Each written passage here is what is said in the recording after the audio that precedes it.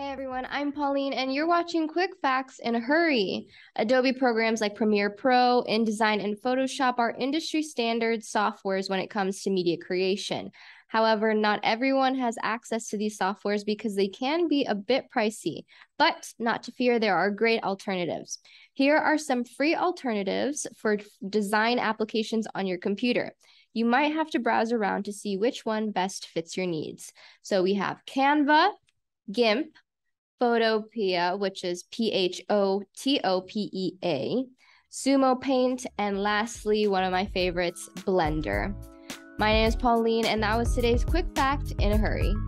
Thank you for tuning in to Quick Facts in a Hurry. If you'd like to make suggestions, email us at ewcfacts@gmail.com. That's ewcfacts@gmail.com. This has been an EWC Communication production.